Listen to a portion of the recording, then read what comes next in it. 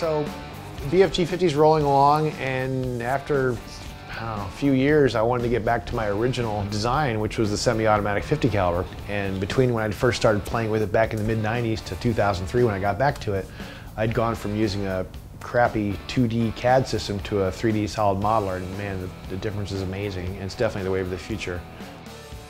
3D solid models can go directly from the CAM program, and from there directly to the CNC machines to make parts.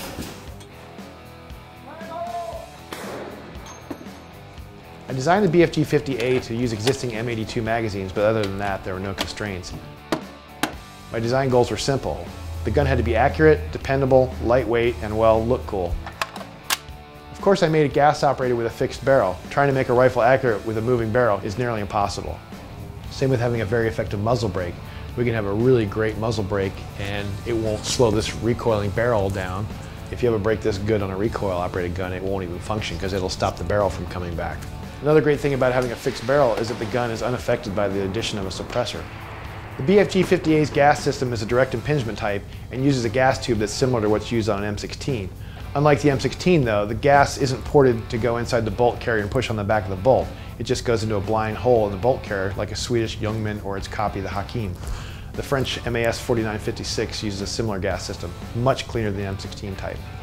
Now the BFG-50A has a fairly standard 3-lug bolt, what's called a sliding plate extractor, dual ejectors, but what's unique about it is that the lug surfaces are cut on a helix, and that means that when the bolt locks into the barrel extension, it's actually screwing itself in. So not only do we get away with using a tighter chamber than would otherwise be used in a semi-automatic gun, you've got a system which is much more tolerant of dirt and out-of-spec ammunition.